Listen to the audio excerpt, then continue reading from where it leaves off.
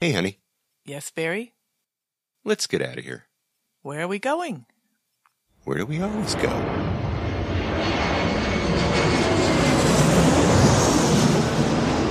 Así en el viento, este ritmo de palmas, sin mi naturaleza, hasta encontrar la playa. Por eso grito al mundo, yo soy de Puerto Vallarta.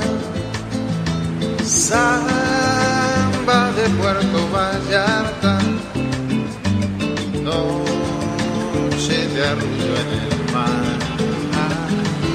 Samba de Puerto Vallarta. Hello, fellow travelers, and welcome to this episode of the Puerto Vallarta Travel Show. I'm your host, Harry Kessler, and I'm just so happy to be introducing you to my favorite vacation destination, hey, maybe it's even yours, and that's Puerto Vallarta, Mexico. The music you're listening to is performed by Alberto Perez, and Alberto is the owner of the Lapa Lapa group of restaurants. Those are the Lapa Lapa, Puerto Vallarta's oldest restaurant on the famous Los Muertos beach, and the El Dorado Restaurant and Beach Club right next door. So you can enjoy that fantastic view of the Los Muertos Pier, all lit up at night in beautiful colors, or during the day in its grand splendor for breakfast, lunch, or dinner, seated with your toes in the sand right at the water's edge. It's so romantic. It's so Puerto Vallarta, my friends. This week we are going back to the Isla Cuale. We're going to visit two very special artists, Kika Gomez and Ernesto Garragos. They're going to talk about the cultural center on the island, the progress in the beautification of the Isla Cuale, and about their lives as artists in Puerto Vallarta. And keeping with the theme of the island, we're going to be talking with volunteers Sonny Rossi and Dr. Mitch Kushner from Amigos de la Isla Cuale, the Green Heart of Puerto Vallarta. That is the group founded by our friend Guy Weeks, who I had on the show a couple months ago. If you remember, Guy saw how the Isla Cuale needed a little bit of help after Hurricane Nora did a number on that island. It was a year ago, last August, and he helped put together a crew that will and that is preserving the last green space in town. We have news, we have more, so before we get to Kika, Ernesto, Sonny, and Dr. Mitch, let's see what's happening this week in Puerto Vallarta, the 28th of December, 2022. The Malecon is still decorated festively, for the Christmas stuff. They got a huge tree, life-size camels, elephants, mangers, nativity scenes, lights, gifts, decorations, everything. In fact, the artist who painted that big Katrina Calavera, the one that won the Guinness World Book of Records for the tallest Katrina, her name is Alondra Muca. She also painted a lot of the decorations that you will see, or that you are seeing if you're in town, that are on the Malecon. And it's a wonderful time of year. High season's full swing. Today, by the way, the 28th of December is the Mexican version of April Fool's Day. It's called Dia de los Inocentes. So don't lend money to anybody. And if it sounds impossible, then you're likely being pranked. They even play tricks in newspapers, so take what you read with a grain of salt anytime. But especially on the 28th of December in Mexico. Hotel occupancy is really high, 90% this holiday season. And this coming New Year's Eve and New Year's Day celebrations are going to be crowded. It's going to be crazy times. The fireworks shows are going to be spectacular. The tables at your favorite restaurants are going to be hard to get. They're filling up fast. And if you haven't made any reservations, I guess the question is, what are you waiting for? Get cracking. Come on. And with the high season and the holiday celebrations always comes another issue, and that is pickpocketers, petty thievery, and crime. And most of the pickpocketers, they could be anywhere, but they hang out at easy spots. They hang out at supermarkets, places like Walmart, Lay, Costco. So, if you are thinking about going out shopping, you got to start thinking about how you're going to carry your valuables. Where are you going to put your identification? Where are you going to keep your money, your credit cards, your cell phone? Are you going to wear a money belt? Do you have a crossbody bag? I mean, what's your plan? Do you have cargo shorts with 100 pockets? What do you do to keep your things safe, right? Anyway, and remember, you got to take really, really good care when you enter an ATM or one of those cajeros, right? Make sure that you know what's going on around you, and don't enter one if it doesn't look safe. Now, speaking of safe, there was a shooting, actually, back on December 3rd on the Malecon extension. It happened in front of the Plaza Mar, where the Red Onion is, right in that area there. There's an OXXO, too, if you're familiar with that area. When I first heard about the location, I thought, well, maybe it was a drug dealer situation, because that's a very active spot for the pipe cigar pipe cocaine hooker dealer dude. But I have information, inside information, that it was actually a domestic dispute. The dude was stabbing at his woman with a knife. And folks at the OXXO called the cops, and by the time the cops arrived, the abuser already had pulled a gun out of his fanny pack. It was firing the thing indiscriminately, and according to my source, the police challenged him, and he shot one cop in the leg.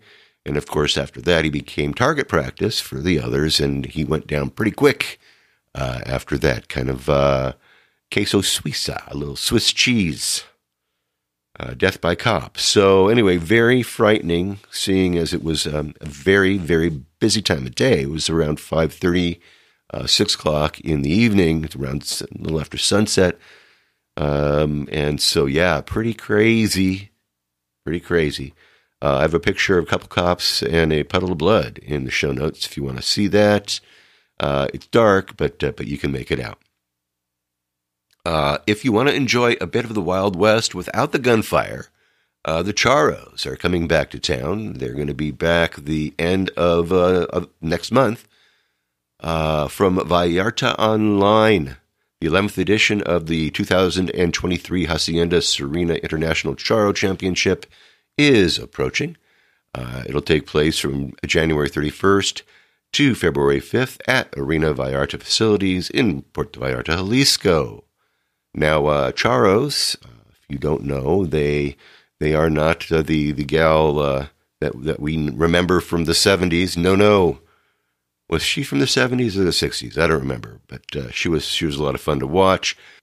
But Charros are elegant horsemen, and escaramuzas are the female version of Charros. They're horsewomen.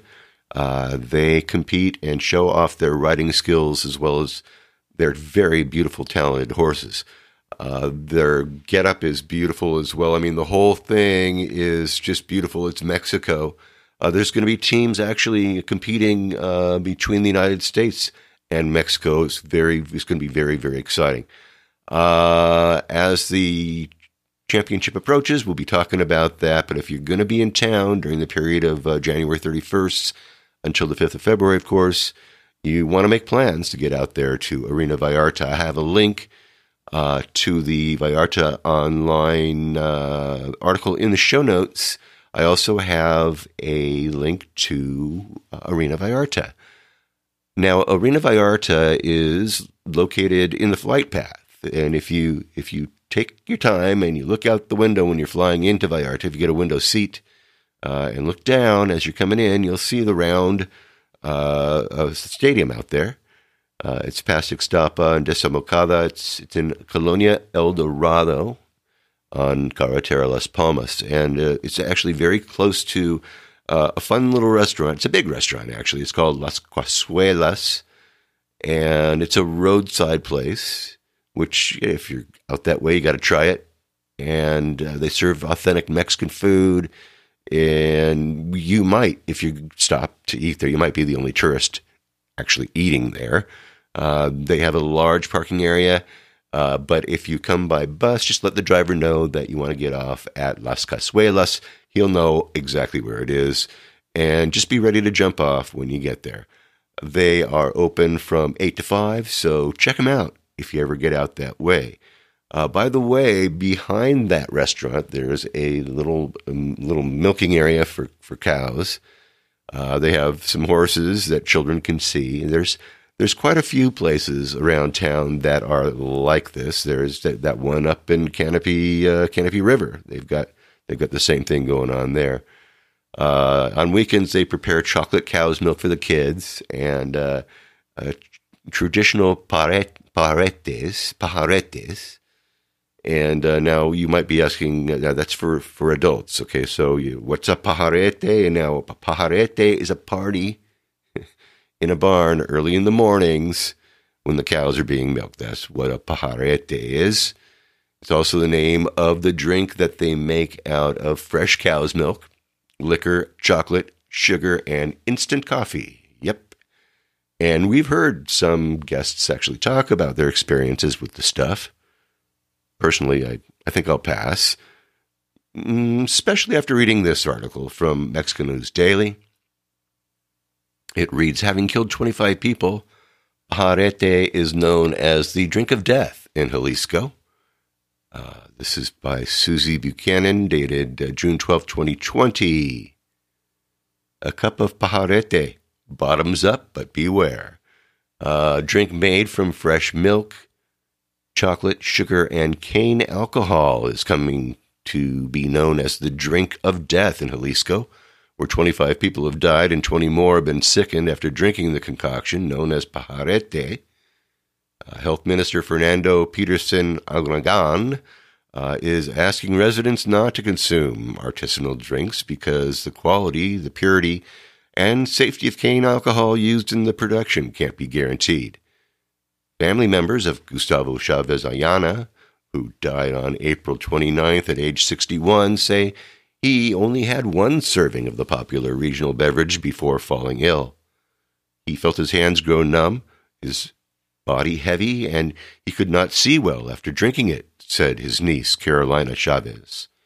His symptoms were typical of what occurs after drinking alcohol tainted with excessive levels of methanol. Typically used in solvents and antifreeze, methanol can metabolize to formaldehyde and formic acid in the liver and become toxic within a few hours of being ingested. Symptoms included dizziness, blurred vision or blindness, difficulty breathing, seizures, and severe abdominal pain.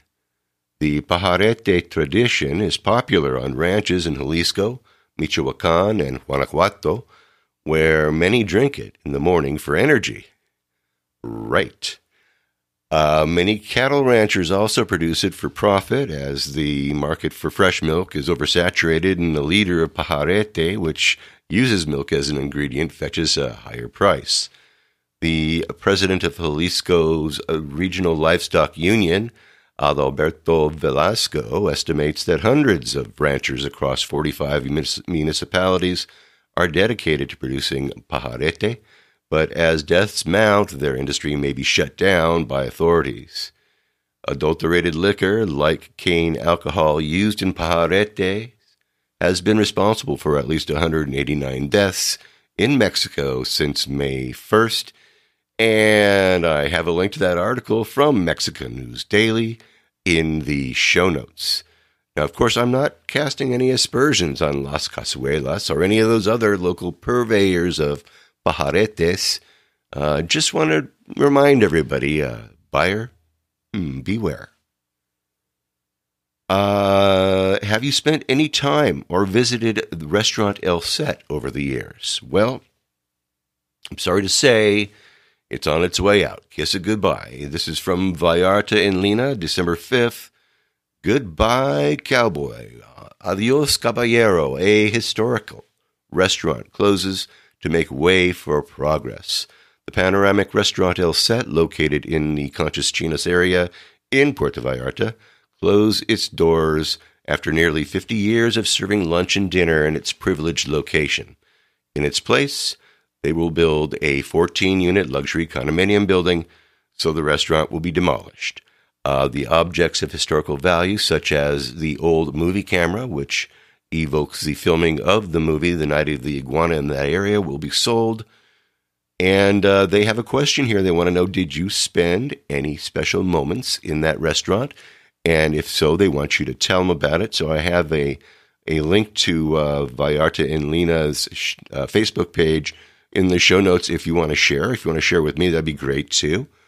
Anyway, check that out over at www.puertovallartatravelshow.com. I received an email from listener Jeff who asks me, Barry, did you really say you paid $300 to have the taxi driver take you to Mito? So I'm scratching my head, and I went back and I listened to the episode of the show, and sure enough, I did say that. I said he charged me 600 pesos, that's 300 US, and what I really meant to say was that's $30 US. So totally my bad. I hate saying that. My mistake. So you should be paying about 600 pesos each way to Tehuamixle or to Mito. And that's $30 US each way from El Tuito down to the beaches. That's what you're going to be paying. That's what you should be paying a taxi driver. So my mistake, no, it is not $300 to get to the beach. I would never go to the beach if it was $300, okay? I'm cheap.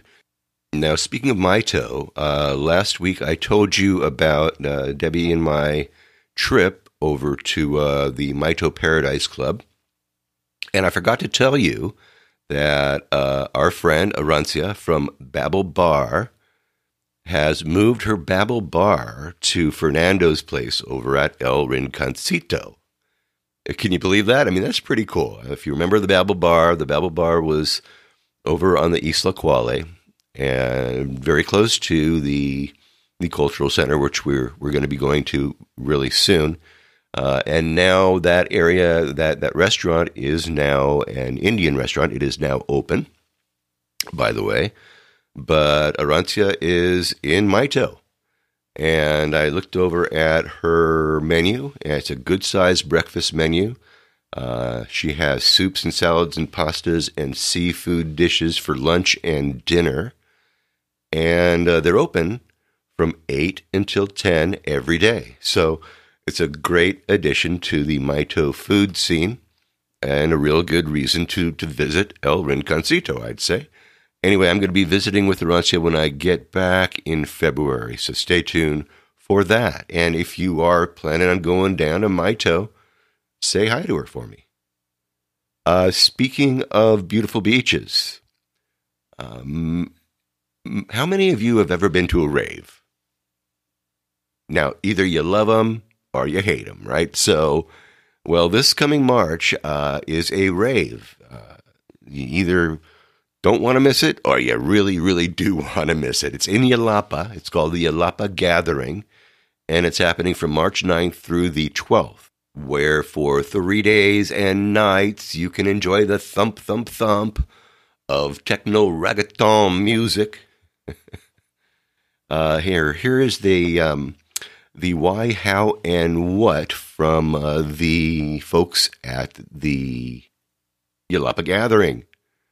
Why? This is a safe space for transformation where you can express yourself and let others do the same. How? Raising vibrations about social, environmental responsibility through expressiveness and unity while dancing in paradise. And what is the what? You might say, well, Yalapa Gathering is a sustainable, intimate congregation focused on music, art, and human awareness. They request that you bring your own water containers and any single-use plastics that you might need. They don't have them there. Tickets are now on sale, and you can make your reservations now. And you should, if you are planning on doing that, reserve your accommodations right away. That is, of course, if this is for you. I personally will be staying miles and miles away from that place. Again, March 9th through the 12th. I have all the information that you will need. You can find it in the show notes. Now, for over a year now, I've been flying to Puerto Vallarta from Tijuana. And, now that airfares are getting a bit more reasonable, I don't know if you've checked out lately, but Let's see here. I finally broke down and I bought a round trip for $289 nonstop to Vallarta and back. I'll be 12 days beginning February 21st. But, maybe late next year, I might fly Mexico's newest, well, not so new airlines. We talked about this a few weeks back when we discussed Mexico's version of the WikiLeaks, the Guacamaya leaks. Remember that? Anyway, we had mentioned that it was leaked that AMLO was planning on, having the military run an airline. And yes, here it is from Mexico News Daily.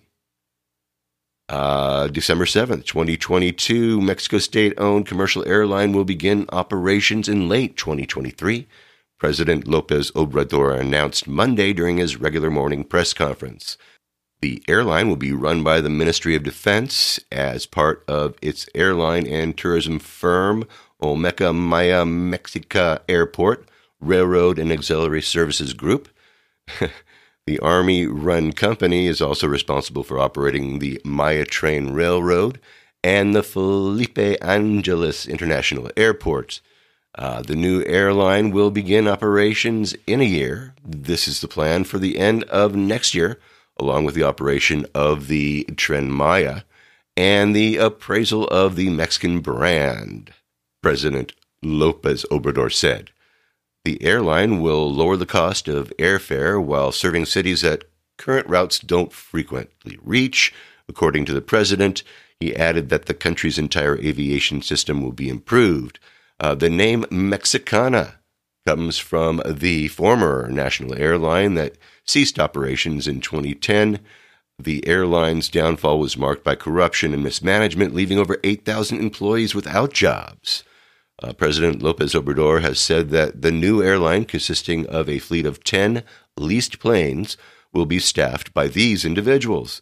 The airline will also include the presidential plane, which the president has failed to sell. It'll be used to reward airline workers and their families, he said in November.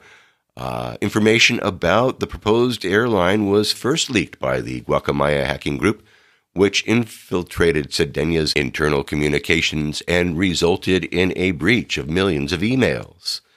The airline's viability has been questioned, as its operating costs could be between 1 billion and 1.8 billion pesos, or around $50 to $90 million. Moreover, it's illegal for a company to operate an airline and an airport simultaneously, although this could possibly be circumvented by presidential decree. There is also doubt that travelers would be willing to fly with a ministry-run airline, given the armed forces' record of fatal aviation accidents. President López Obrador also announced that Sedenia will be charged with managing the Chetumal, Palenque, and Campeche airports. The Navy will operate the airport in Ciudad del Carmen. In the case of Campeche, it will be the Sedena because of the Tren Maya. And in the case of Ciudad del Carmen, it'll be the Navy because they are in charge of serving the entire Sea of Campeche and our country's oil region, the president said. President López Obrador has been widely criticized for his heavy reliance on the military for tasks such as public security and the construction of several key infrastructure projects. So there, I have a link to that article from Mexico News Daily in the show notes. And yes, AMLO has brought in the Army for the airport that he changed plans for. He moved one that was already planned in Mexico City to another spot. He's used them for the Tren Maya. He just started that. And, the Tren Maya, again, it deserves a whole lot more time than I can give it today. These are all projects that he's been trying to get done before he leaves office in 2024. I will talk more about the Tren Maya next week, but for now, let's get to our guests and to the Vallarta Cultural Center on the Isla Cuale and the Amigos de la Isla Cuale, the Green Heart of Puerto Vallarta. Now, several months back, we had Guy Weeks on the show. Guy, a retired teacher from Southern California, got involved in a big way by organizing regular people to do something about, that upstream part of the Isla Cuale, which was buried in sand after Hurricane Nora came to town. Now, the group just got a huge boost from a very well-established organization in Puerto Vallarta, the Vallarta Garden Club. And here is an announcement and a news release. News release for immediate release. Vallarta Garden Club and Amigos de la Isla Cuale alliance blossoms into a merger. Puerto Vallarta, Jalisco, December 7th, 2022, the board of directors of the Vallarta Garden Club and the leadership of the Amigos de la Isla Cuale are pleased to announce the groups will be merging as of January 1st, 2023. The Vallarta Garden Club board president John McKinney will continue leading the board of the combined organization, and Guy Weeks will join the board as head of a permanent Amigos de la Isla Cuale subcommittee. Weeks was part of a crew of volunteers who dug the island out from beneath tons of sand left behind after flooding brought by Hurricane Nora in August of 2021. Following the initial cleanup effort, Weeks assembled a core group of volunteers that began organizing and fundraising to restore the plants and the trees that had been decimated by the flood. In cooperation with local government authorities, other nonprofit groups, and generous donors, the group also took on several other improvement projects, including security lighting, erosion management, establishing new planter beds, and building a children's playground. Dozens of volunteers, including Vallarta Garden Club members, contributed sweat equity into the work and revitalized the isla. In addition, the Vallarta Garden Club board allocated funding to the project to purchase plants, soil, fertilizer, and other supplies. We have been honored to support and become friends with the Amigos de la Isla Cuale since March of 2022. Joining together to care for this green jewel for the long term was an easy decision for both groups, said McKinney. In 2020, the Vallarta Garden Club decided to focus their volunteer work and contributions on community projects where there is real need and a local commitment to care for the planting. And last year, the club built a garden for the Vallarta Food Bank, which serves the hungry across the entire Banderas Bay community. After several conversations with Guy and other leaders, everyone agreed that it made perfect sense for the Isla Cuale to become an ongoing project of the club. In addition to helping complete the maintenance of Isla Gardens, the Vallarta Garden Club will soon begin a landscaping project for the new Vallarta School for Girls in Cinco de Diciembre. The club also will continue to maintain the boxes of bougainvillea and other flowering plants in the tourist areas of town with the help of the city, Weeks said. The Garden Club has been beautifying Vallarta for more than a decade. They're an established nonprofit with a tremendous reputation. As the Amigos of Isla Cuale's efforts began to expand, it just made sense to become a special project of the club. This way, we can devote the majority of our effort to doing what we do best, improving and protecting the last green space in the heart of Vallarta, and less effort on administrative tasks. So, looks like a match made in heaven. What great news for both groups, and great exposure, actually, for both groups. And this week, I actually want to introduce you to two expat volunteers, Sonny Rossi and Mitch Kushner, and also to two very special artists who teach and who organize classes on the Isla over at the Cultural Center, and who are actually volunteers as well, and who are local artists and muralists for hire. So I was invited by Kika and Ernesto to join in after a planning meeting for the Amigos de la Isla Cuale. They were meeting over at El Granero, which is, if you don't remember, it's the sister restaurant to the Los Muertos Brewing Company. We've been to both places with the podcast, haven't we? Yes, we have. El Granero is on Francisco I. Madero 333. It is in the Emiliano Zapata neighborhood of Puerto Vallarta. It's not far from the Cultural Center. So let's go right now. Let's go to this gastro pub. Let's go to El Granero at Madero 333 for some beer, some pizza, and some good conversation with Sonny Rossi and Dr. Mitch Kushner. We talked about how they got involved in beautifying the island and how you can too. Volunteers with Amigos de la Isla Cuale, the Green Heart of Puerto Vallarta, Mexico. All right, Sonny, Mitch, thanks for coming on the show. Thank you. All right, so Sonny, where are you from? Originally, Yeah, Memphis, Tennessee. Memphis. All right, and how'd you get to Puerto Vallarta? My husband decided to retire early. We were heading to Portugal. COVID hit. We had our airline tickets. We couldn't get our visas, so we decided to come down here for a couple months just to hang out. And we fell in love. Was it your first time in Vallarta?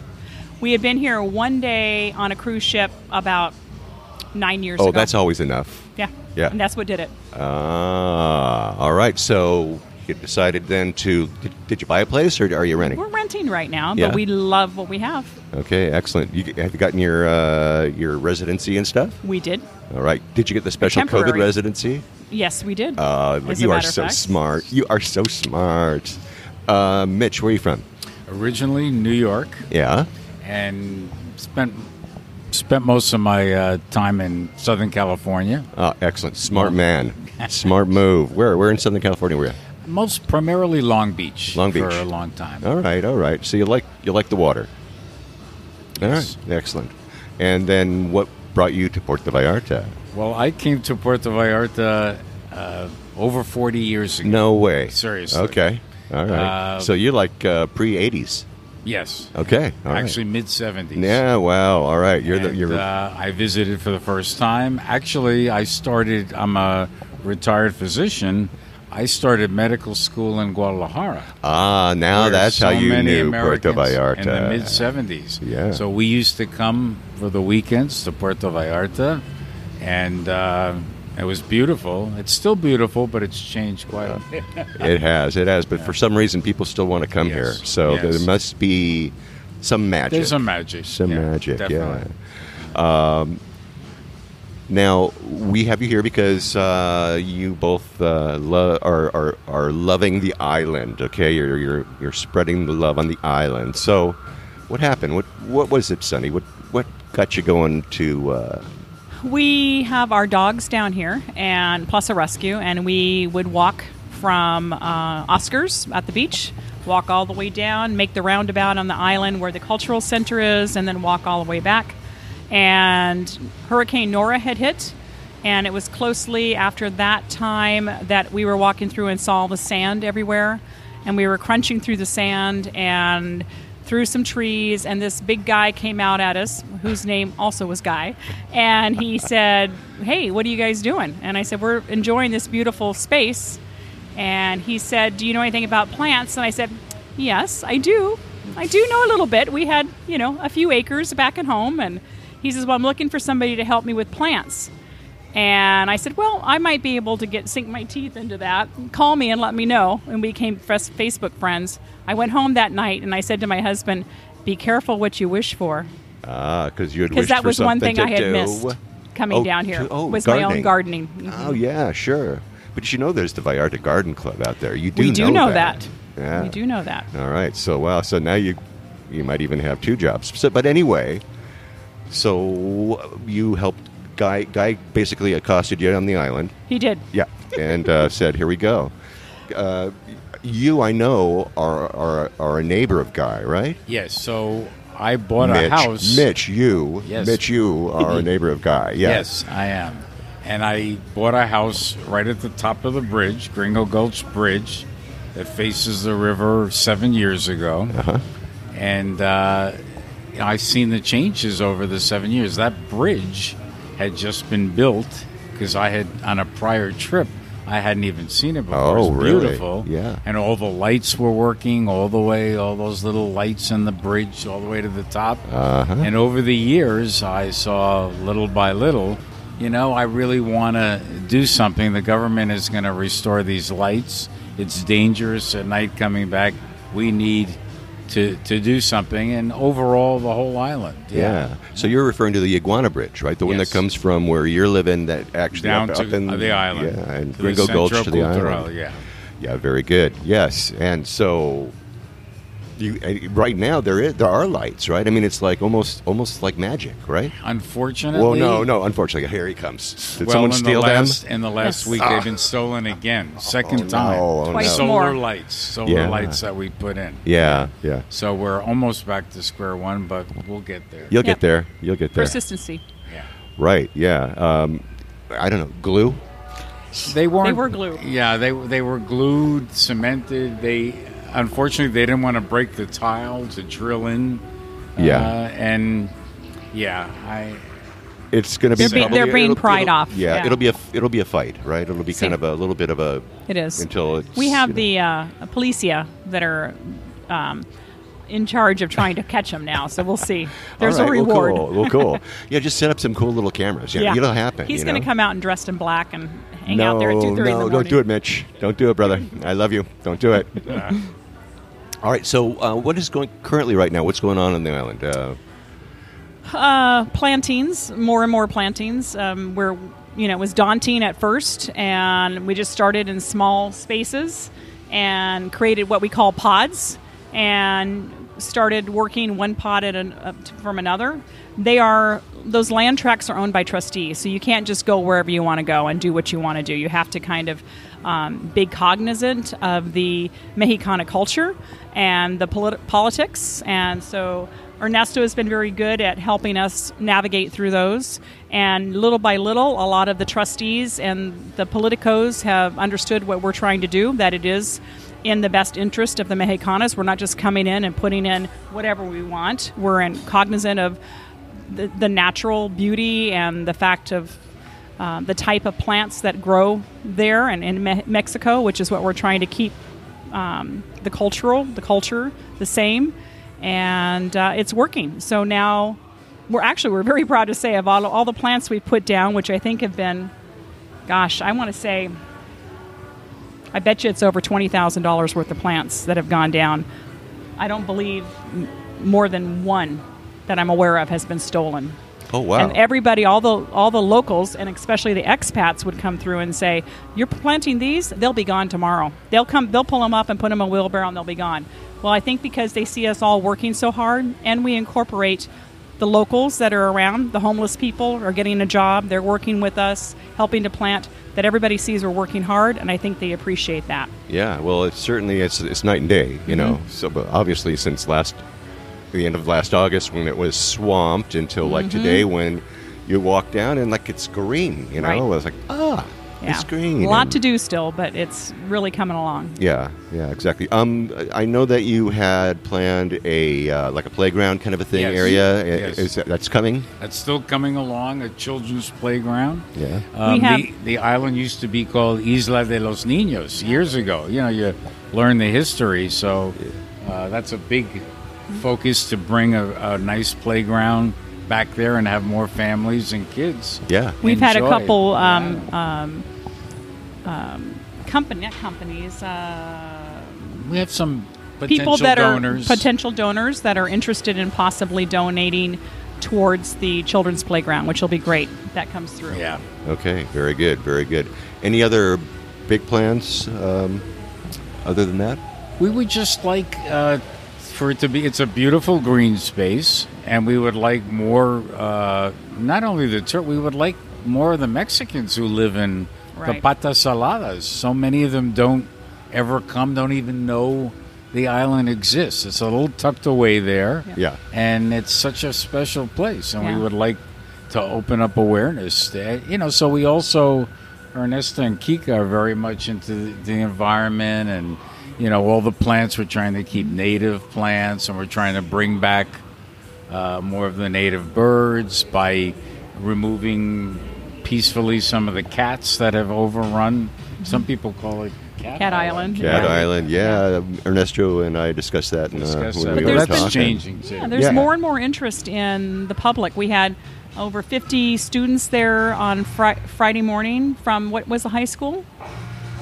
Arcos High School, and I took 20 of them on and taught them how to, replant and plant, and how the plants can propagate, and And, Ernesto and Kika took the other third of the, 2/3 of the group and did what they needed to do. So there was a lot of interest in doing that. Now they've decided they want to do that once a month.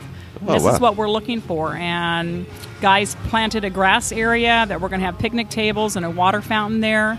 We're going to do a Frida's Secret Garden, much like we have the John Houston garden. We're going to do something that's just for Frida and some of her favorite flowers and plants in an area. So it's some big plans, little by little, though. All right, what was Frida Kahlo's favorite flower?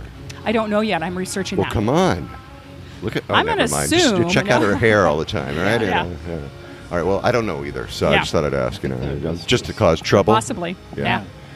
All right. Let's do a quick little. I want to do a quick little round of.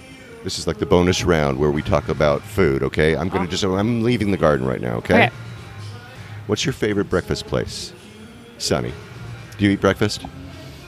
Not really. All right. But I would say the first thing that comes to mind is Freddy Toucans. Yeah. Okay. Freddy's comes. Well, of course, Freddy's comes to mind. Yeah. He's been there forever. Yeah. Usually we're yogurt and berries in the morning. Yeah. I ask people that nobody eats breakfast anymore. So it's kind of. We just really don't. They used to say that you have to start every day with breakfast, and nobody listens anymore to what people say. Mitch, what's your favorite breakfast spot? I'd hate to highlight one when I go to so many. Don't highlight one. So say multiple. Sure, yeah. Okay, don't hold back. Right in our neighborhood, I just walk down the bridge. I go to Soco's place. I go to the Vallarta factory. I go to what's it called? Mi Casa or Mi Cafe. And anything that's real close by. See, Mitch lives next to all the really good breakfast spots. Mitch found the neighborhood, and there he goes. Of course, those all popped up afterwards. But I mean, we like. What do you like? What do you like best about Soco's? What do you order when you go there? I always order a Spanish tortilla español. Have you ever had one? Yeah. Tell everybody. Come on. Just because I've had one doesn't mean you can't explain what it is. Come on. I think it's mostly potato and egg and cheese, flat, shaped like a thick, like a big pancake, tortilla. Right? Yeah. Yeah, exactly. Yeah. Well, all with right. onions. Yeah, and they do it good. They do a good job there.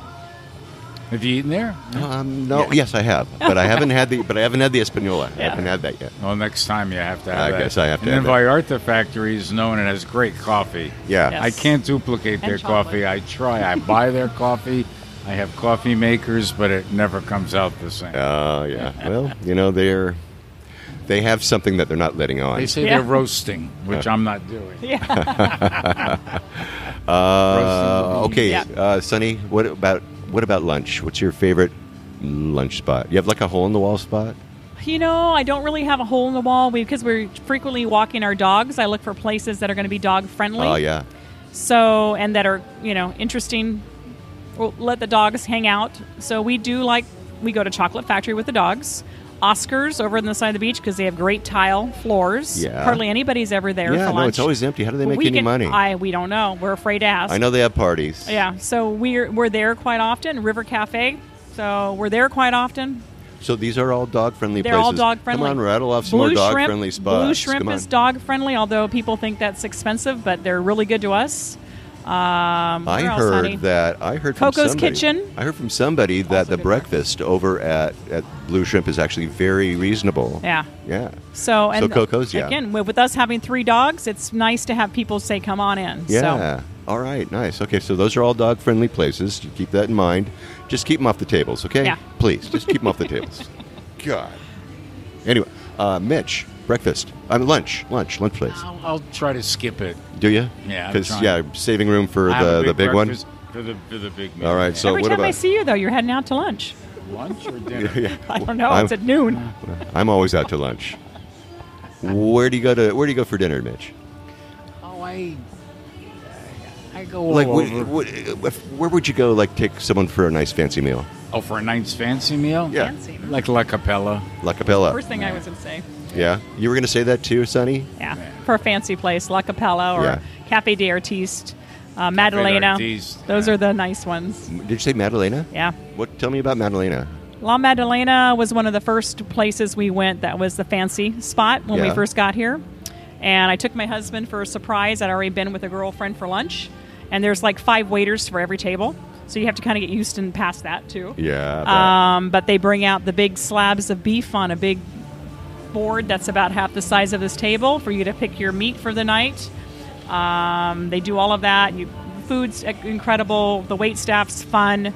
Robert was playing with one of the waiters because they like everything precisely placed, and he moved his pepper over to one side, and the waiter came over and moved the pepper back. So then he turned around and moved the pepper back again, and so they were playing back and forth with the pepper. But long as you can play around with it, it's pretty fun. I was going to say, you were just messing and with them, then weren't for you? Come on, Robert, you were right. happy birthday or for anniversary, they bring out a little cart that has churros and then fried Oreos with the what do you call those? Churros? No, the things that light up.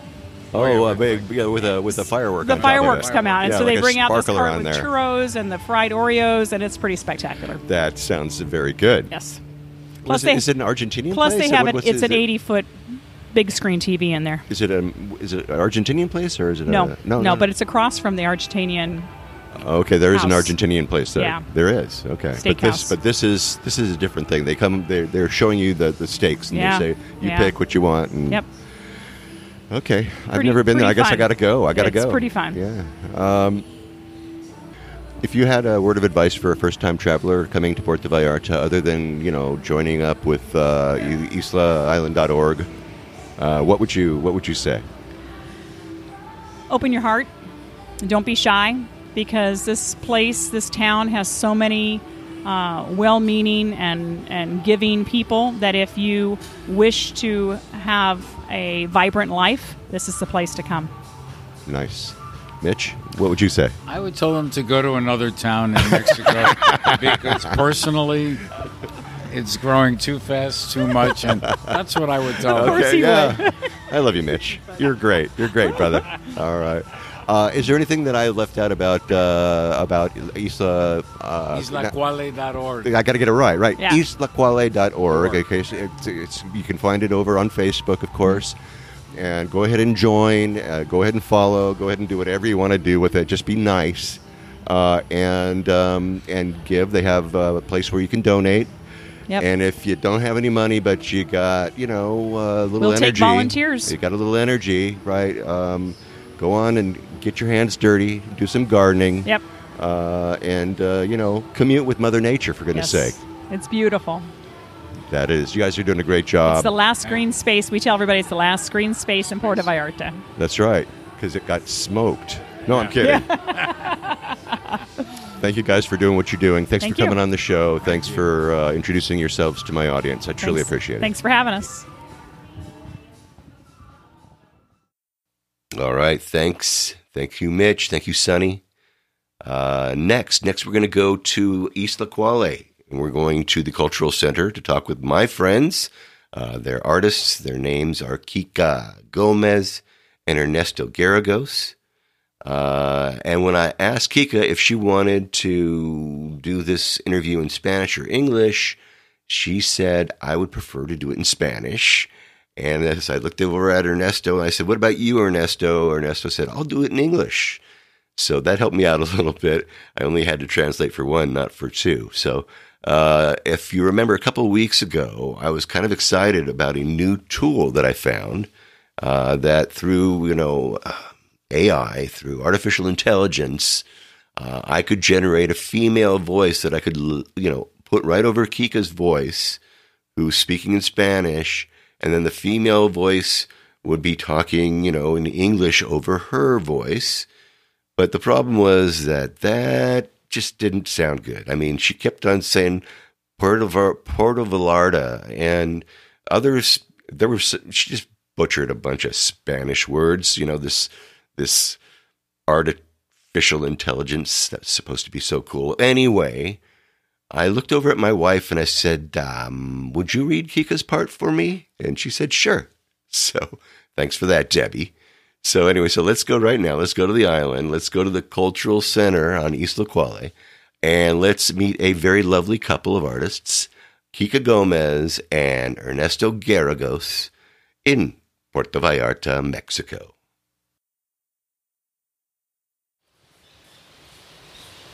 Kika, Ernesto, muchísimas gracias. Thanks for coming on the show today. Gracias a ti, Ver. Gracias a ti. Thanks to you and for being here with us. It's my pleasure, mi placer. All right, Ernesto, ¿por qué no empezamos contigo? Dígame, where are you from? Where I'm from a city that is called San Luis Potosí. Maybe have you heard about it? Oh, yeah. And I have been almost all my life in Puerto Vallarta, more than 35 years old here. 35? Well, 35 years. In Puerto I'm 44. Vallarta. I'm 44. I arrived here when I was 9 years old. Perfect. All right. ¿Y Kika, de dónde eres? I am Yo from soy de Compostela, Nayarit, and I have lived here in the Bahia de Banderas and Vallarta area for about 20 years. Alrededor de 20 años. 20 years. 20 Sí. years living in Puerto Vallarta, or on the bay, right? In Bahia, Yes. ¿verdad? Hay otras partes, other parts here that you live? Mezcales y Vallarta. Ah, okay. ¿Qué piensas en mezcales? En Mezcales, bueno, ha crecido mucho en los últimos años. Mezcales. It has grown a lot in recent years. I've known it since I was a little girl because my grandparents lived there, so we came to visit it during the vacation season. And it was just the area where the church square is. Only on one side of the road, and well, I was quite surprised how it has grown in recent years. It's unrecognizable from what I remember when I was a child. Me ha sorprendido bastante cómo ha crecido en los últimos años. Está irreconocible a lo que yo me acuerdo cuando era niña, pues. Como todo el mundo, ¿verdad? Sí, pero está bien que haya. It is good that there is development, Creo que that there is growth. I think that culturally, yes. Well, speaking of art and culture, I think that in Bahia we need much more development in getting out the word about art events in comparison to here in Vallarta. Desarrollo, difusión, eventos de arte a comparación de aquí de Vallarta. Ajá. Y San Luis Potosí, ¿cómo está? What's the city like? What is San Luis Potosí like? Well, San Luis Potosí it's a city very old, and it's very colonial. Well, has some colonial style because it used to be a very rich city, a lot of gold, a lot of silver, and the name of Potosí is for a comparison with Peru. Bolivia, that is a hill, a mountain that called Potosí. There used to be a lot of silver, and when the Spains come to Mexico, they discovered in San Luis Potosí there is a hill that named San Pedro that they compare like Potosí in Bolivia. So they call San Luis Potosí, and it's a city that has museums, art, schools, very important. Culture, but well, when I was a child, I moved to Vallarta, so I know much in contact with that city. Yeah, but yeah. I go once in a while. Is it a safe city to visit? It's a safe city to visit. Obviously, you are visiting Mexico, well, you need to visit with local people, preferably, and go to the tourist places. But it's safe to go. Safe to travel to San Luis Potosí. San Luis Potosí. All right. Well, I have to put it's it on interesting city. Put it on my schedule. I'll have to do that. Yeah. Yeah. And the interesting thing that has San Luis Potosí is that around the city there are interesting places. For example, have you listened about Real de 14? That is a city very famous in the world. And other places around the city is jungle too, like here. Uh-huh. So it's tropical. Yeah, the half of the states is dry, and the other half is jungle and humid and waterfalls, very wonderful. Yeah. It's an interesting trip. Okay. I recommend a lot. All right. Well, you guys, it's really easy to get on a plane in Mexico and travel within Mexico, and it's very inexpensive. So for all you people who spend the winters here and spend 3 months and you want to kind of, mix things up, San Luis Potosí, there's another place for you. Tell us about the cultural center. Would you like to start, Kika? Sí, bueno, aquí en el Centro Cultural Vallartense yo tengo aproximadamente 6 años. Well, here at the Vallarta Cultural Center, I have approximately 6 years here. Before, I also worked here on the island in another gallery that was on the other side where the area of the handicraft market is, and Ernesto already knew it several years before. He found me here in the cultural center one day that I was passing by. Well, he invited me to participate here in the cultural center. And, well, we talked. I began to come here, and we began to organize events with the artistic community. We have worked a lot during these years. Y empezamos a organizar eventos con la comunidad artística. Hemos trabajado mucho durante estos años. I don't know, about 20 exhibitions of art, helping different artists, from local artists who are starting, emerging national artists, and foreign artists as well. And currently, apart from the Cultural Center of Vallarta, we are working with the residents here from Gringo Gulch, from Colonio Emiliano Zapata, and from other neighborhoods.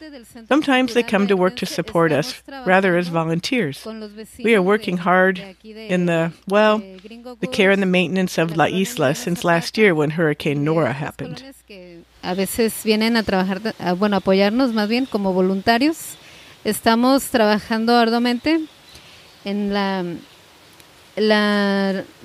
mantenimiento de la isla desde el año pasado que sucedió lo del huracán Nora.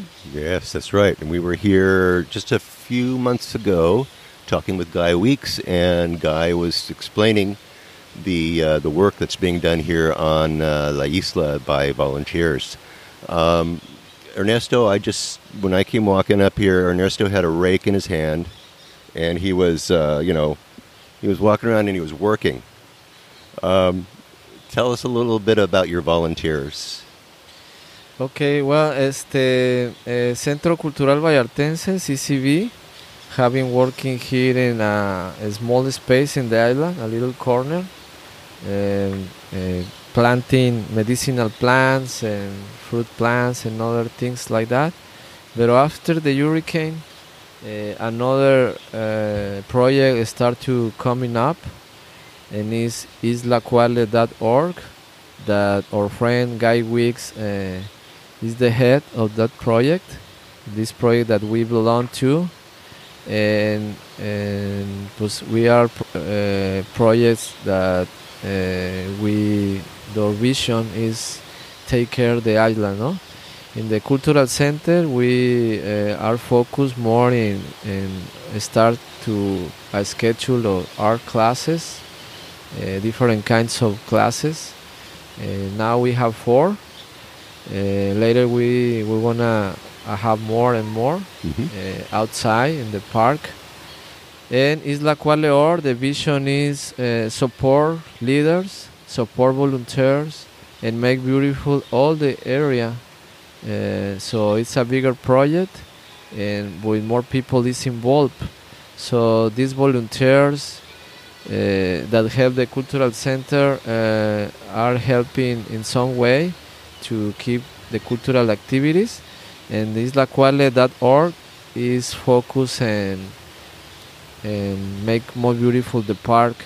Islacuale.org, and I can say that very proud and very that you, the expats, people, American, Canadian, from other parts of the world, put the eyes on the park, and they are helping with money, they are helping with plants, they are helping donate tools, they are helping with hands, And it's a really beautiful project because the community start to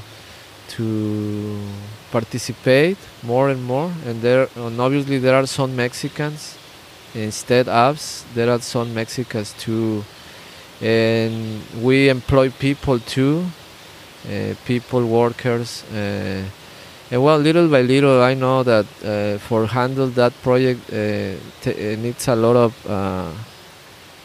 resource, and the government is participating too. Not much, but it's participating. Yeah. And little by little, I think we are making community. And this morning we received a group of students, and later we want to invite more schools. You know, the idea is the community watch the park more and participate because it's the last green space that we have in the heart of Puerto Vallarta. Absolutely is. And what a difference it's made. You know, when I was here right after Hurricane Nora, it was a mess. It was awful. It was buried in sand. Yeah. And everything was covered in mud. And the difference is like night and day. It's amazing. And la lluvia es aquí, you know, it's wonderful. Now your plants are getting watered for free, right? Mm-hmm. Yeah, that's true. Sí. The rains help us a lot, you know? Yeah, but it really greened it up, you know? It made a difference. It was a stark difference from when I was here in April, actually. It made a big difference, yeah. All right, so dígame, ¿qué clases tienen aquí? Tell me, what classes do you have here? Currently, we have activities every Saturday. The workshops we have are watercolor classes. We also have pencil portrait classes.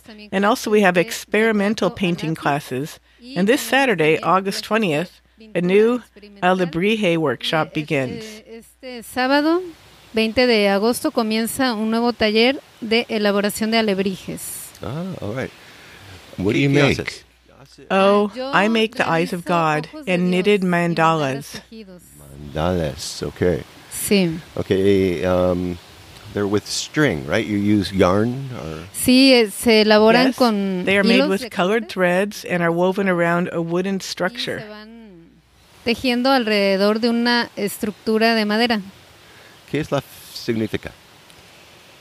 Tienen un significado, los ojos de Dios, más que nada, es un What is the significado muy importante significance? para la cultura The meaning birrárica. of the eyes of God, more than anything, is a very important meaning for the culture and roots of Y Baratica para ellos, or por ejemplo, el ojo de Dios en Huicholes. forma de cruz Originally, they were called Baratica, and for them, for example, the eye of God, in the shape of a cross, represents the Huichol nation, the cardinal points, where their main ceremonial centers are located.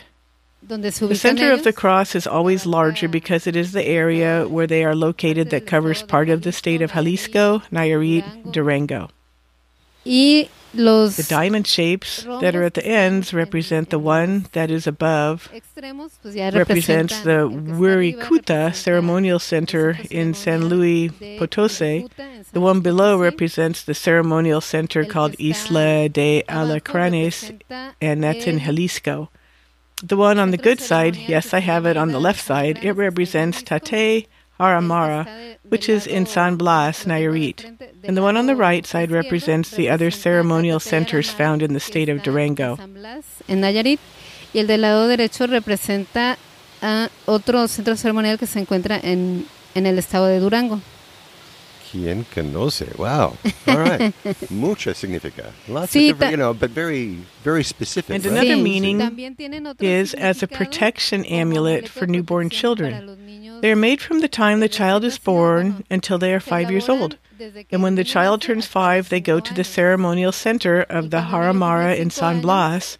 They van give an al centro offering. ceremonial de Then they Puerto return to their Vallarta en San community, Blas. and from the age of 5, they Dejan begin to su teach the ofrenda, children, regresan depending on a the su skills they see in comunidad, each child. y a partir de los Well, 5 some años had to a los learn niños crafts les with empiezan beads, a others had to enseñar, learn embroidery, others the a eyes of elaborar God, las others the artesanías mexicas. características The de mexicas ellos. are those boards with wax and paint, you can say with thread. I don't know if you have seen it around. They are very, very, very classic. Also, you will see them in the stores where Huichol art is sold. But it is very important to emphasize, that in the native Huichol worldview, the art that I know, their work has a spiritual meaning. It's not craft as we see it, or something decorative for them. They have spiritual and religious meaning, not in the Christian sense, but of the beliefs that they have. Pero es muy importante recalcar pues que en la cosmovisión birrárica el arte que ellos elaboran tiene un significado espiritual, no es artesanía como nosotros lo vemos o algo decorativo. Para ellos todo lo que hacen tiene un significado espiritual y religioso, se puede decir, no en el sentido cristiano, sino de las creencias que ellos tienen. Bueno, muy bien, perfecto. Y Ernesto, you said something that got my attention. So you were growing medicinal plants here before the hurricane? So what kind of medicinal plants? What are we talking about there? Well, in the Mexican tradition, we have a very antique tradition in Mexico from medicinal. We take the plants like medicinal. And we used to have here names like ruda, árnica, hoja santa, mastranzo, cañuela, micle, for say something, no? And pues after during the hurricane we lost most of them. It all went away. Are you gonna do that again?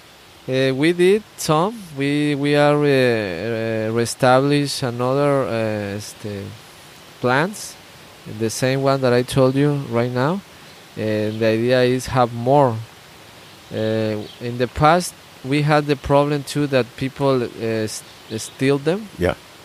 But now the government is helping us a lot with security, that we need to say thanks.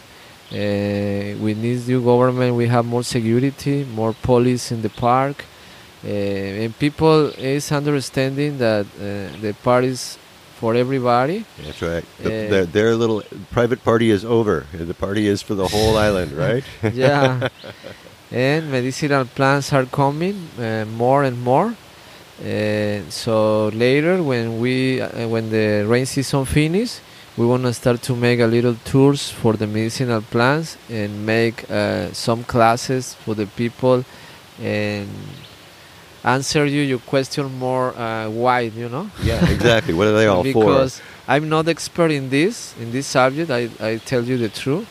My friend, the engineer Jorge Madrigal, is the expert in these subjects, so he can. Later you can talk with him and he can give you more info about it, and later another day we invite you a little tour for the plants. Now we have not the conditions because we are cleaning, we are moving more rocks, and we want that finish the rain, all the first step be done with the plants, like you say before, because now we need to use the rain in our favor to plant, and like we are volunteers, so it's hard work because we need to invest part of our time and live and make our jobs. Yeah. Kika you both have real jobs, right? Yeah, we have jobs. ¿Qué haces? ¿Qué es tu trabajo? Bueno, mi trabajo aquí en el Centro What do you Cultural do? es... Well, my job here in the Cultural Center? No, aside from here. Oh, besides? I dedicate myself to art, 100% painting. Painting on canvas, in murals to create the eyes of God, and woven mandalas as well. Also workshops in some hotels or special events. Why? Well, art is my life. Y pues 100% vivo del arte. Perfecto. All right. Very good. All right. So if you want to have a nice mural painted, I'll bet you that Kika could do that for you, right? Is that right, Kika? Así es. Okay. See, it's a yes. I'll put some of her art in the show notes so you can see her murals. They're really pretty. She uses a lot of hearts. I don't know if you noticed. She uses a lot of hearts, right? Muchas corazones. What do you do, Ernesto, when you're not working here? Well, in the same way, Kikas, I live from the art too. I used to study administration, business when I went the university, and later I used to sell curtains and blinds, and later deco, contractor, and later I changed my mind to be an artist, and now I have like 12 years living from the art. And the same thing, commissions, the murals and the private projects, or restaurants, or different kind of jobs, right? That are painting, Mm-hmm. canvas too, classes too. For the Saturdays, I give a class here. Okay. And that's my lifestyle living. It's the only way that we live. And about the project of the park and the cultural center is our social service. But with the time, we want that be sustainable, and people like you help us to visualize we are doing, and people can come and take a classes and help us with us, and later when the tour be ready, they can come and have a tour and have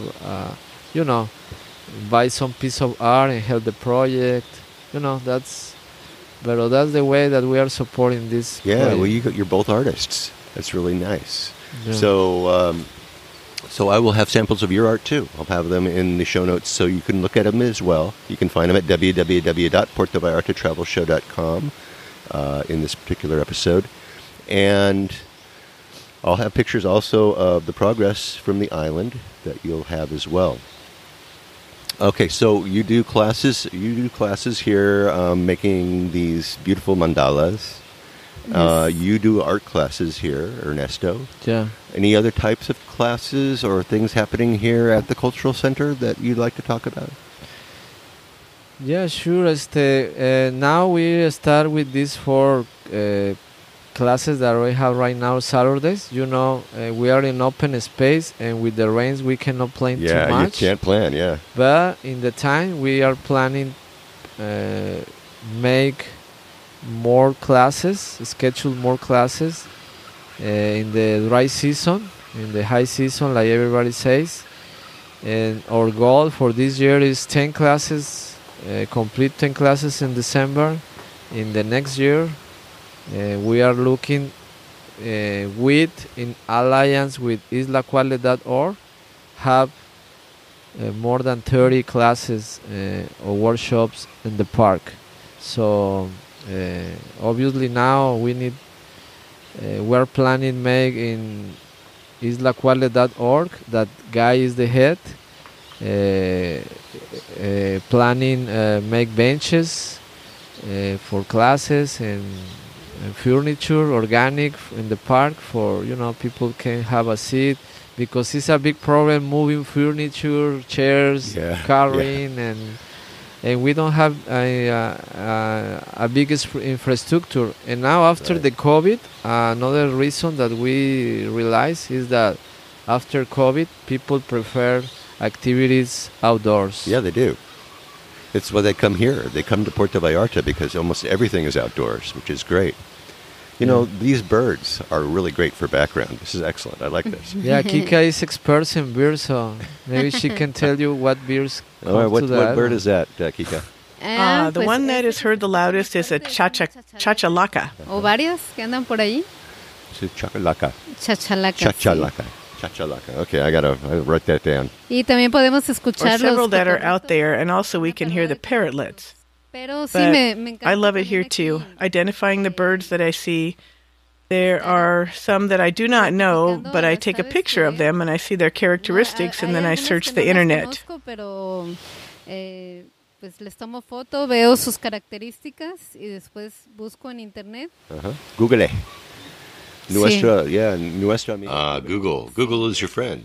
Bueno. Yes, yes. Tengo and I have a list of the birds I have seen on the island. Yeah, bueno, muy bien. Are there problems with the iguanas and your plants? Yes. Eventually they may eat many of the plants, but the truth is that it gives us great joy to see them walking and climbing the trees, and we like to see the Eventualmente sí se iguanas here. comen muchas de las plantas, pero la verdad nos da mucha alegría verlas caminando y trepando a los árboles. Y nos gusta ver a las iguanas aquí. Okay. Very good, because, well, this is the island of the cats, and cats are dangerous for the iguanas, right? Sí, this is a controversy subject that you are talking about. Oh, no, let's not go there then.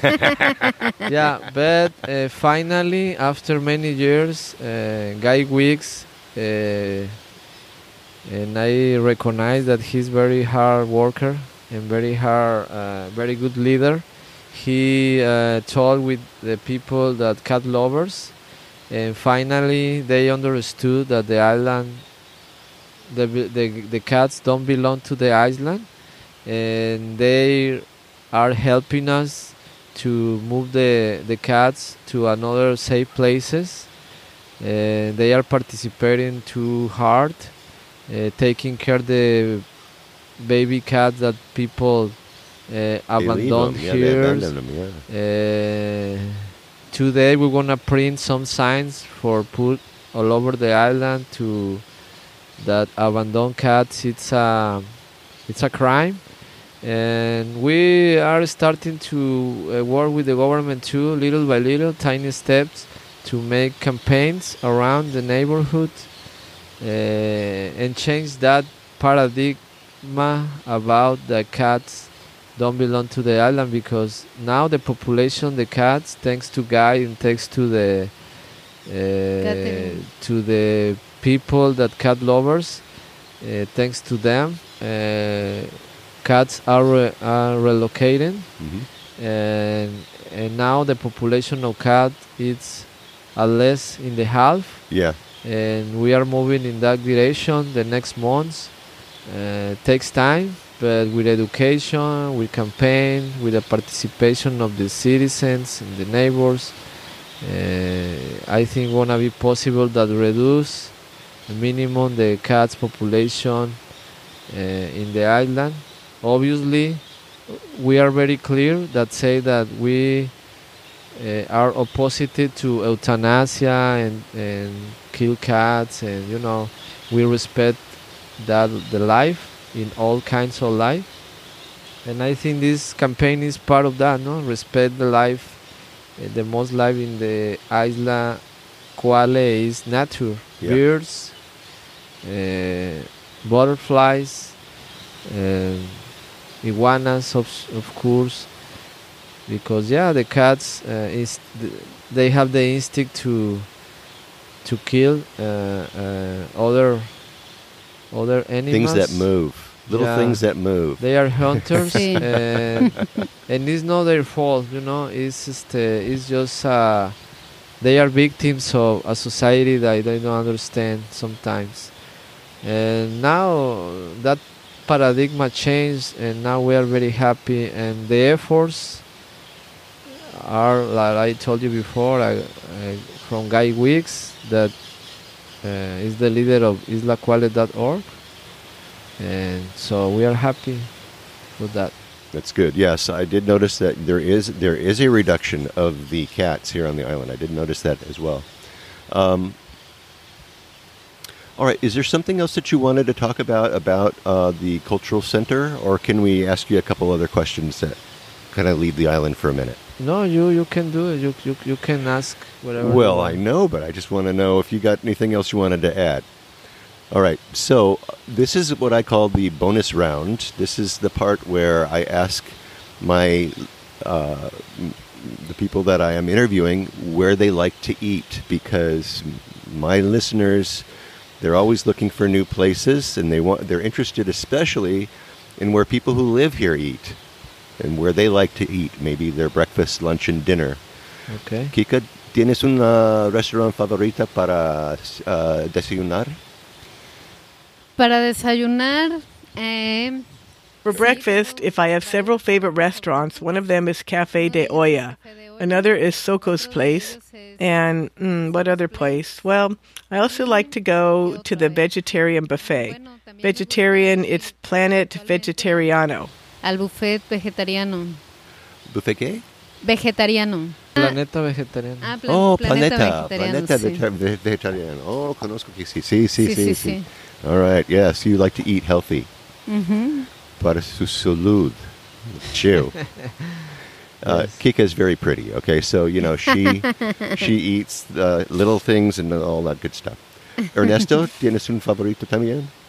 Yeah, we, for example, around here, breakfast. This morning we had breakfast in Soco's Place. I don't know if you live in the Emiliano Zapata neighborhood. You know, it's a little corner that they have a good breakfast for. It's a good price. A good price. Hey, when you go to Soco's Place, what do you order? Oh, I order my huevos rancheros, chilaquiles, or omelette with champiñones. Kika, what do you order cuando está allá? Chilaquiles. Chilaquiles. Los chilaquiles verdes. I really like green chilaquiles. And also, yes, lots of coffee. I like to Sí, pass. mucho café. Coffee. You Sí. need Because coffee, it's right? refilled. You can refill many ¿verdad? times. All Sí. right. Oh, perfecto. Sí, también el omelette. Yes, also the spinach omelet. Espinaca. Sí. Omelette? Oh, bueno. Spinach omelet. Okay, yeah. and- Once again, and- she's eating vegetables. Yeah. Yeah. Okay. In the lunch, I want to tell you that I like to go to the Granero. The Granero, it's a big place that there is happy hour. Tell me about the happy hour at El Granero. I want to know. Todos los días, de 4 a 6. Okay, so 4 to Yeah. 6, they have happy hour. Okay. Yeah, the Granero is a big restaurant that they make brewing. You know, they make beer. Yeah, beer, yeah. Good beer. And from 4 to 6, they have the beer, quality beer, just for 40 pesos every day, including Sundays. Nice. And the pizza is good. I like burger. I like, I like many things on the menu. Uh-huh.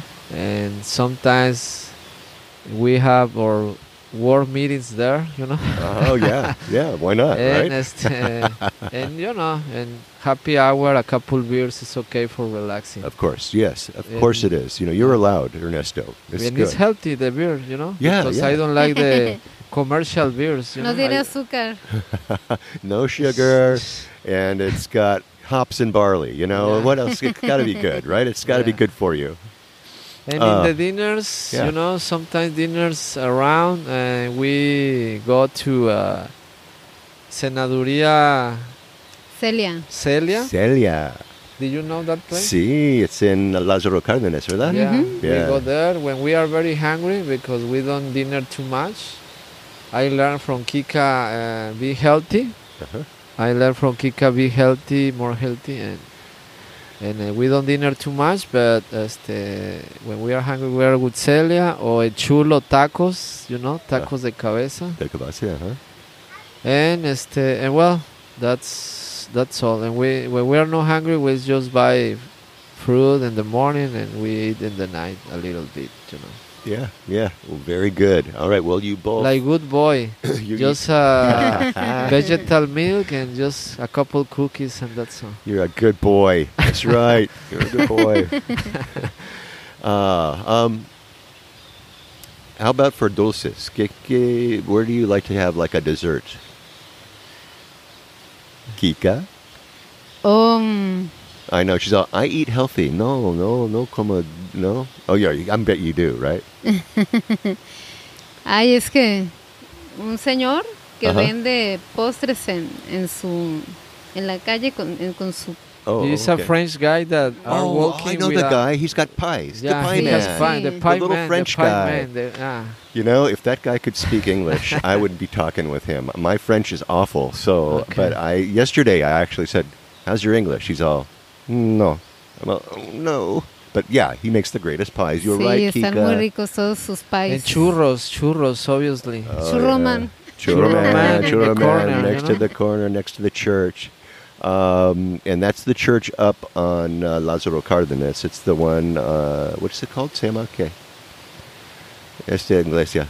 ¿Cómo se llama? La Santa Cruz. La Santa Cruz, right. Yeah, in the church. Right. And yesterday, I want to tell you that we ate at Cholera seafood, you know. Uh-huh.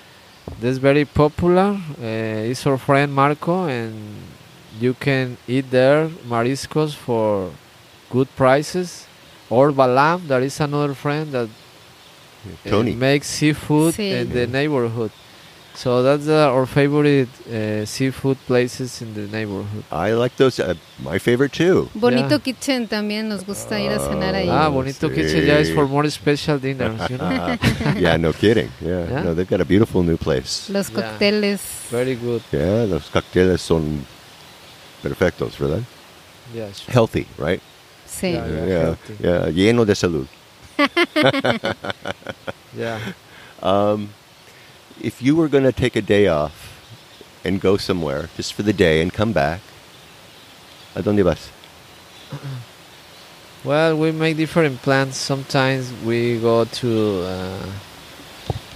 we work hard and pues sleeping all day, you know. That's a good idea. In the ocean, watching movies, or go to the ocean, or walk a little for the river, or visit mom. Or sometimes we go weekend with friends around towns, you know. Okay, so that's, you don't really like go off somewhere. Yeah. Pues, see, if you had 3 days to go somewhere and come back, where would you go? ¿Y a dónde iría yo? Yo creo que... I think one day, for me, Compostela. ¿Un día a Compostela? Sí. ¿Qué está en Compostela? Pues es un pueblo tranquilo. No es muy grande. Tampoco es un pueblo muy chico. Well, it's a quiet town. It's not very big, but at the same time not very small. It's been a pueblo mágico for several years. Well, you can find simple activities such as public pools. It is a very large area where they have a small kiosks and they have a grill. They have benches so families can go and bring everything they want, their food to prepare there in the grills. They also have a wooden game for children, a pool for adults and children, and well, Compostela is an area with springs. The pools are filled with natural water from a spring that is there. And in the same area of pools, there is a stream and a small lake. The lake is good for people used to walking around the lake. They can go jogging or they can also go with friends. And there are also some very famous shaved ice there, too. El Manatil, they are called. And when I go to Compostela, we also like to go to Tepic. In Tepic, there is a market where I can buy some huichol art. But I also like to go in the other direction from Vallarta. I like very much El Tuito. I like very much also. We used to go a couple of times a year to a turtle camp near Tomatlan. It was called Mahuas. This camp is like an island. In order to get there, you take a panga. And there are no lights, no potable water. You have to bring in the water with you, too. It's a big adventure. No oiga nada. Yeah, wow. But it's very pretty. Es muy cerca de You know, I never hear about Compostela. It's my first time that I've never known. It's very close to here from Vallarta. They are approximately, well, right now with the traffic, from here to there with the traffic, well, it takes you an hour to leave Vallarta, around 2 hours and a half or 3 hours and a half if you go from the center of Vallarta with the traffic. Sí. Yeah, it's a very antique city. It's just and with all these all the pools and the natural pools, and it just sounds very interesting. Yeah. También me gusta ir al rancho de mi mamá. Se llama, bueno, aquí lo conocemos como Cañadas. está cerca de San I Juan. also like to go to my mom's ranch. It's called, well, here we know it as Cañadas. It's close to San Juan de Bajo, here in the Bahia de Banderas. Oh, yes, I've heard of that. In this place, there are spas with hot springs. The town is called Nuevo Ixtlan, but the people around us know it as Cañadas. And since there is no cell phone signal, then one relaxes because they are not aware of the cell phone, and they admire nature.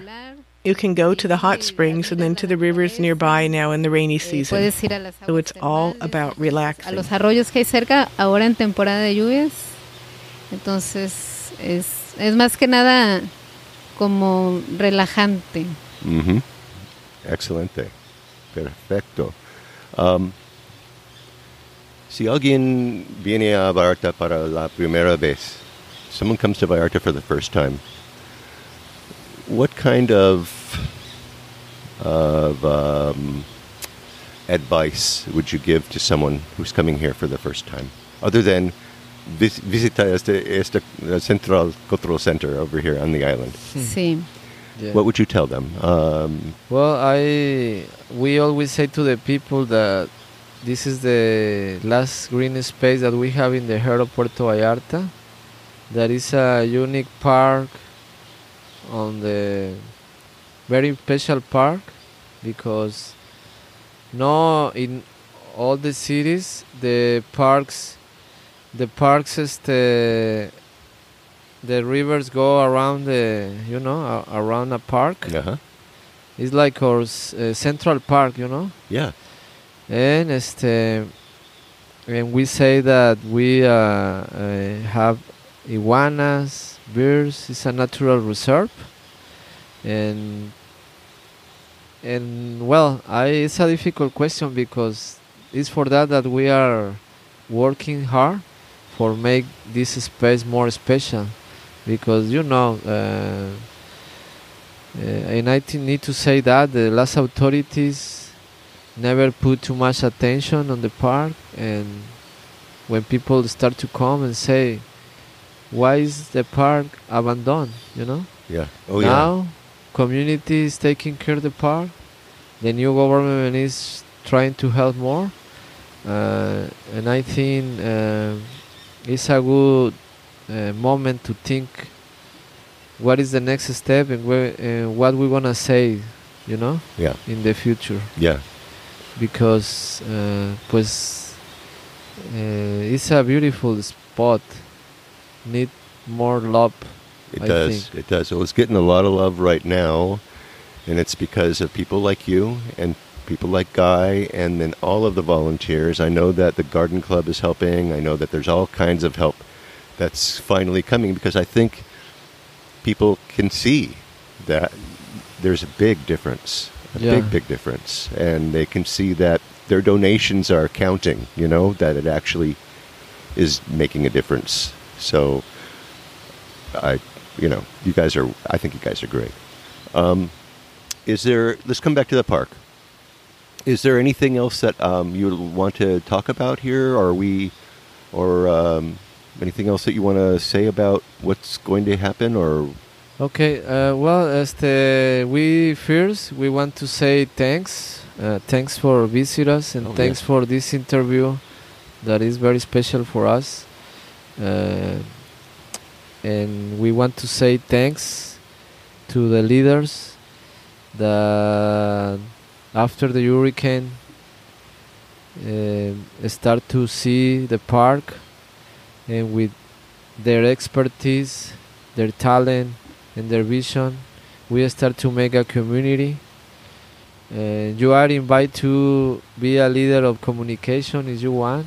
Once in a while, visit us. I'd be happy to do that. You can always send me information, and I'll share it with my listeners. So. And this is the beginning of a big thing. This is the beginning of a nice history. We are making a documentary of this. Because this history is happening, it never happened before, because we have 7 years here working in this little cultural center, and it's the first times after the hurricane. Bad thing, the hurricane, the good thing is that the people start to think about it because we saw the park, like you say, a mess with sand, destroy, and I think touch the heart of the people, and the people start to act, and that is a nice history. And later, the new plans that we have for the park in the community, that the government is agree and is happy. So it's the beginning. Next step that I told you, more classes, more cultural activities. We're gonna have a Los Muertos festival. Kika can tell you more about it. Great. And after Los Muertos, we're gonna have, like I told you before, more classes, different kind of classes. And we have the vision that teach to the children and the schools the importance of the ecology. Because, for example, in Puerto Vallarta, we don't have ecological center. We don't have a space for environment education. And I think this can be the best classroom ever for do that to the children. Yeah, oh yeah. And that is the long way vision, or in the way we wanna go in that direction. And I gonna say thanks to my friend Kika, obviously that is my wife, my partner, I want to say thanks to Jorge Madrigal for years working with us. I want to say thanks to Cesar Corona that is working in movies every Saturday for many years. I want to say thanks the Institute of Cultures that belong to the municipality that help us and let us work. I want to say thanks to Guy Wicks, that is the leader of islacuale.org, that he started to move bigger the project with the islacuale.org, that he found. And other friends like the señora Sani Rossi, that she has been investing too much money in plants and flowers. I want to say thanks to Dr. Mitch that invests money and work for materials and labor. I want to say thanks to Susan Fontaine that is taking care of the money and the accountability, and she's gonna be our fundraiser. And I want to say thanks to Greg Taruk that is our director of art and culture, and he's gonna have the first event the next Los Muertos Day, little festival. Another part of the meeting is Stefan Homeyer that and his wife Ada, that they give us a lot of advices, and he has a lot of expertise and gives a solution for different things. And so many people, if I forget somebody, just they are the leaders that are making the difference, and we are just making a little thing too. And everybody, I think, with everybody works and make difference, you know. Yeah, well, you are. Everybody's making a difference. Many hands are helping, and more helping hands, the better. And I was amazed, Kika, at the picture that you sent out on Facebook with all of these people. I mean, you had a big group today. I was so impressed. Did you get that many people on off season to come here? It's pretty, and in the middle of August when it's not really that comfortable to be working, you guys really did a great job. Unbelievable. Yeah. Kika, Ernesto, thank you so much. Thanks for coming on the show. Thanks for taking your time and talking with me and allowing me to introduce you and this beautiful island and the cultural center here in Puerto Vallarta on Isla Cuale. to my listeners. I truly appreciate it. Thank you so much. Gracias a ti también, Barry. No, thanks to you too much, and I want to say thanks to people that is listening, taking time to to listen to this podcast, and well, thanks to the school Arcos, the high school Arcos that came today for first time, 50 boys and girls. Yeah, all right, volunteers from Sí, school. un gran número de Yeah, they're gonna alumnos. come once in a while to help. They're gonna join to the project.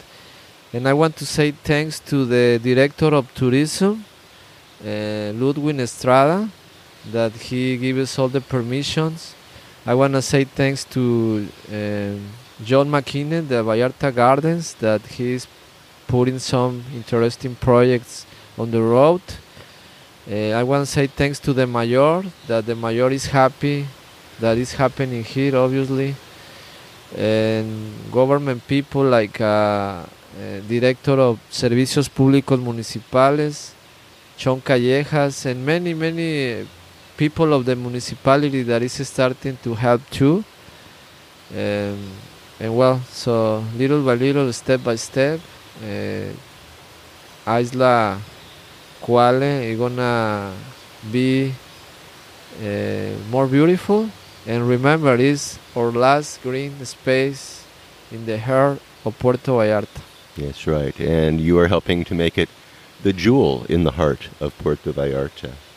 And I think with more people seeing all the work that's being done and the progress and how beautiful it's becoming, you're going to get more people that are going to be coming down not only to visit, but to help and to contribute. And so I'll also have Guy Weeks' information in the show notes for you if you want to donate to the project. You'll find it, of course, at www.puertovallartatravelshow.com. All right, you two. Well, muchísimas gracias otra vez. Gracias a ti. Thanks very much for coming on. Keep on going on. You're doing a great job. No, gracias. Gracias a ti otra vez. Bienvenido. Welcome whenever you want. And we wish that you be often here talking with all the group, all the rest of the people, that they can share with you their point of view, their vision too. And thanks too much to the people that is listening.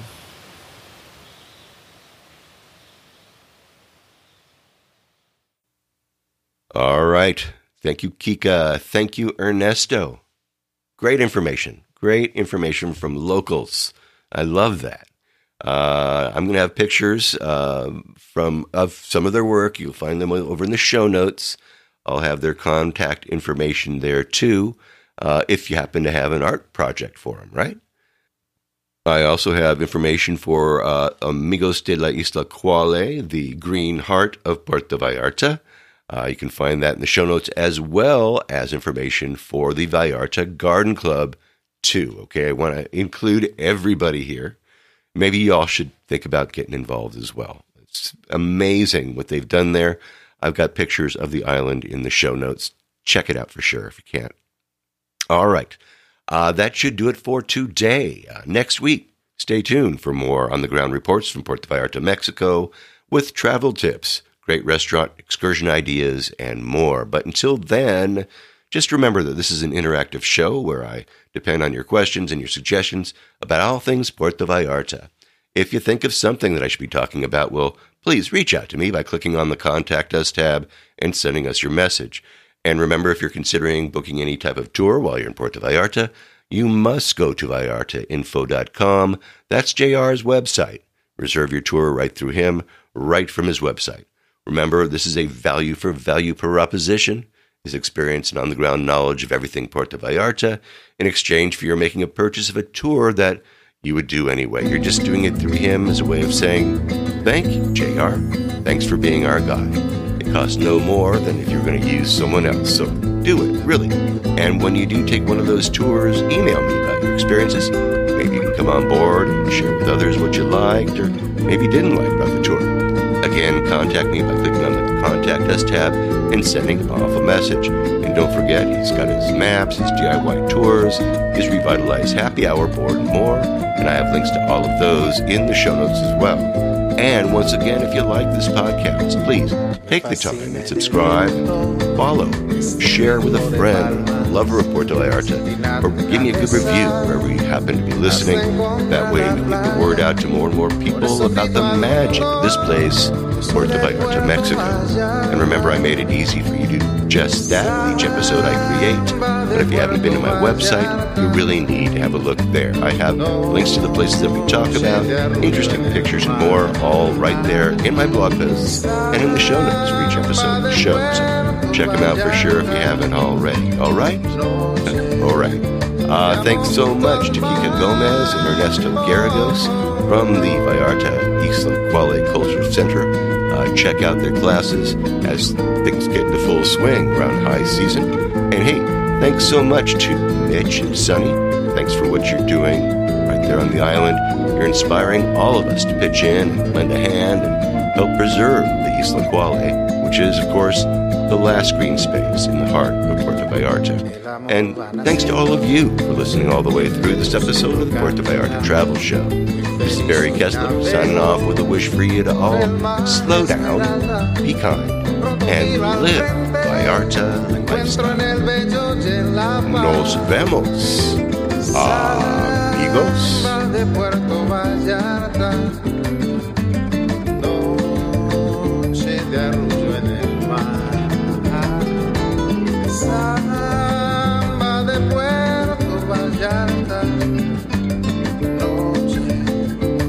amor junto al mar.